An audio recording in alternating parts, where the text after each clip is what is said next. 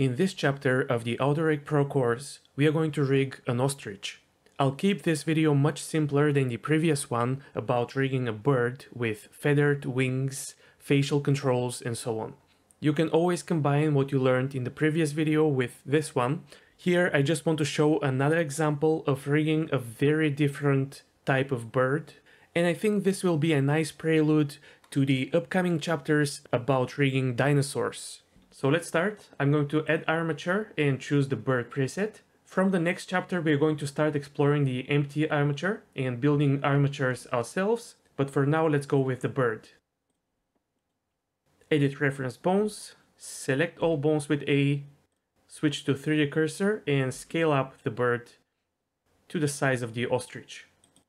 Since I'm not going to be rigging any feathers, I'll select one of the arms, limb options, disable wings and press OK, and same on the other side. Let's start by quickly aligning the spine, which is these 3 bones. Change the pivot point to bounding box center and align something like this. This will be the neck and this is the head, so just align the head with the point of rotation of the head around here, then select the neck, limb options, and give it a higher count. Something like 5 or 6 should be enough. And then align with the neck. Let's give this ostrich a tail by adding a limb, tail. 3 tail bones should be enough.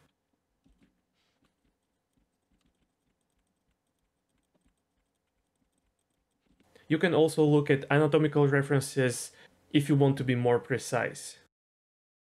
I'm actually going to look at some references now for the wing alignment, but I'm not that concerned with the tail, so I'll just eyeball it.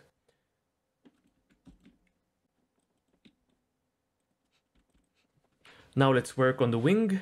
The wing of the ostrich is probably quite different from other birds.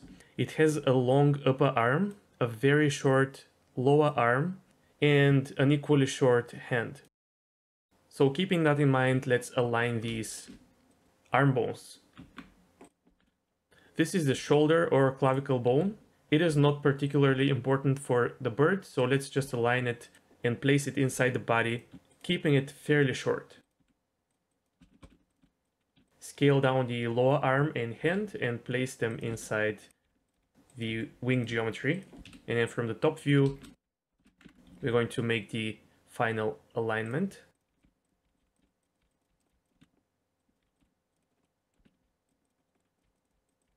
Something like this should work in my opinion. Something to consider is the parenting. By default, the arm will be parented to this last spine bone, but here it is closer to this bone, so maybe it makes more sense to parent it to it.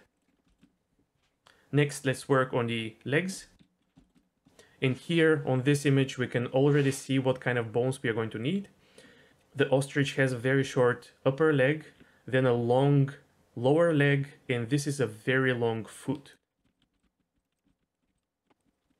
Looking at comparative anatomy can also help you make sense of things. So you see that this is technically the knee of the bird, and this is the ankle. And the ostrich walks on its toes. So let's try to recreate this. So I'm going to align this first bone with the toes, and the second one will be this part here, basically the metatarsal bones in a human, which in a human are very rigid, but in a bird have a much more important purpose. Then this will be the foot, then we have the upper leg, and we still need one more bone to account for the upper leg. So let's select this leg bone, limb options, and enable 3 bone leg. Same for the other leg. And align this bone with the upper leg. Align from front view.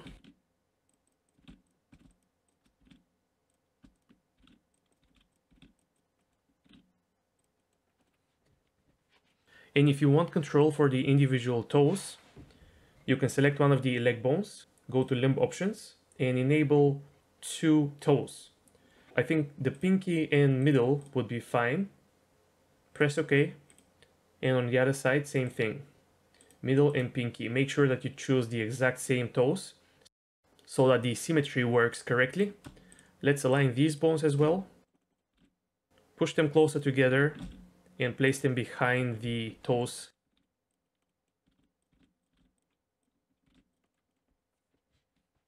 I think I've mentioned it before, but this big toe bone will allow you to pivot the whole leg on this point here. And these bones here create the functionality that allows you to raise the foot on its heels. Let's hide this big toe and work on the individual toes.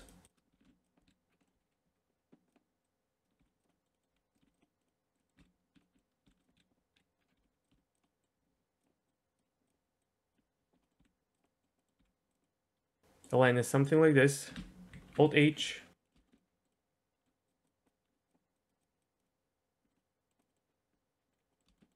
And I think we are getting close to the final bone alignment.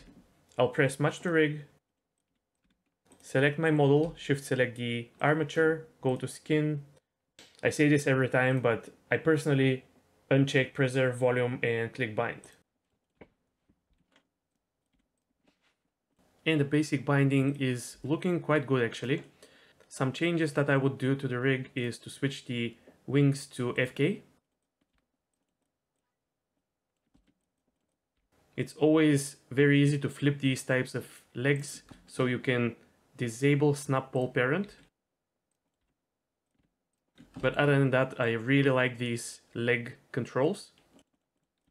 This is the toe tip and heel behavior that I talked about earlier.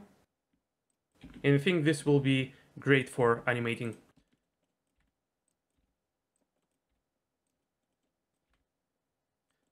A little edit that you can do to the arm or wing is to go to Edit Reference Bones, select one of the arm bones, limb options, and enable arm FK lock free. And I think this option should be enabled by default. Now if I match to rig and go to tool, I have this additional arm lock option for the arm. If I keep it to the default value, the wings will move with the spine. If I set it to 0, they will keep their orientation.